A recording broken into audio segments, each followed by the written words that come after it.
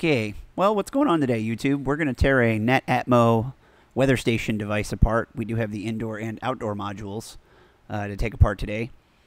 First thing I'm going to do is unplug it and start with the outdoor module first, because it is the easiest to get halfway into, because they've made it simple enough you can literally twist it off, pull it apart, and take the two screws off the top here to pull the batteries out of.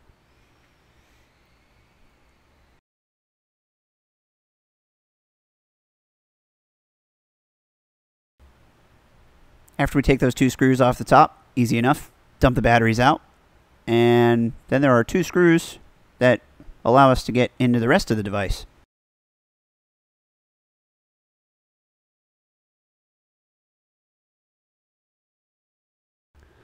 Taking my handy dandy hex driver, lets us pull these two screws out of here.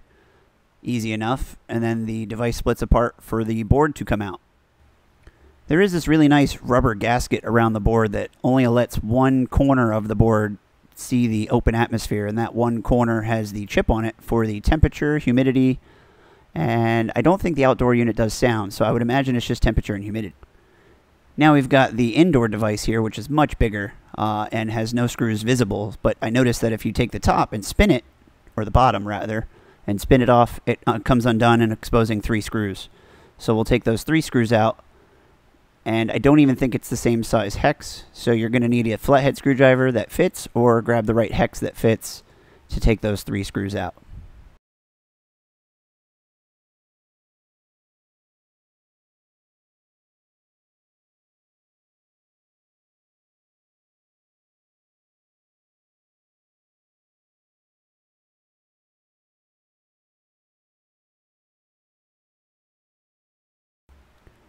Once those three screws are removed, you can see that the device is exposed with some antennas, and it just pushes through to the other side, comes out. It's a nice metal shield there, similar to Apple products that houses their stuff in that brushed aluminum finish. The LED diffuser lens just fell right off there, so pay attention when you put it back together that lines up with the groove on the front of the Netatmo device to show the LED status of the device itself. Now there's a couple more screws that hold this together, but first I want to make a note that Netatmo did actually have plans to put batteries in this module, as you can see, but there are no tabs.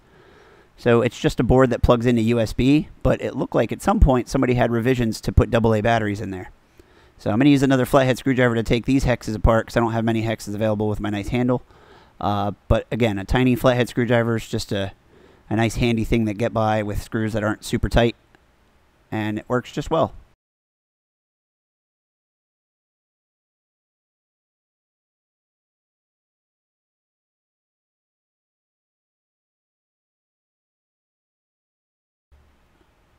After you pull the cover off with a few screws, the diffuser for the LEDs pops off, the much bigger diffuser. There are only two RGB LEDs. Again, more plastic on the other side. It exposes the board completely, showing us a really large CO sensor. That's a carbon monoxide sensor. It also has two antennas on top, one for Bluetooth, the other is for Wi-Fi.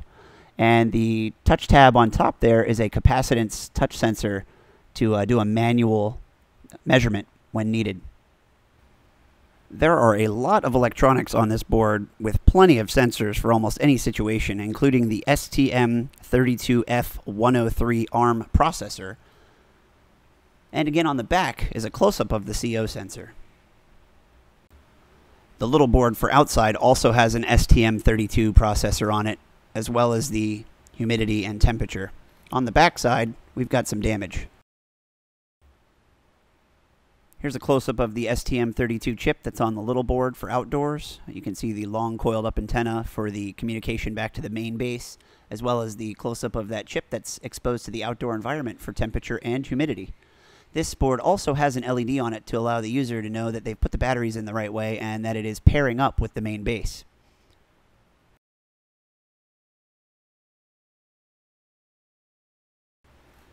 There is a sensor with a hole in it here on board. That is the MEMS microphone for indoor audio measurements. If you notice a little further up, we do have the chip on board here that is identical to the one outdoors for the temperature and humidity.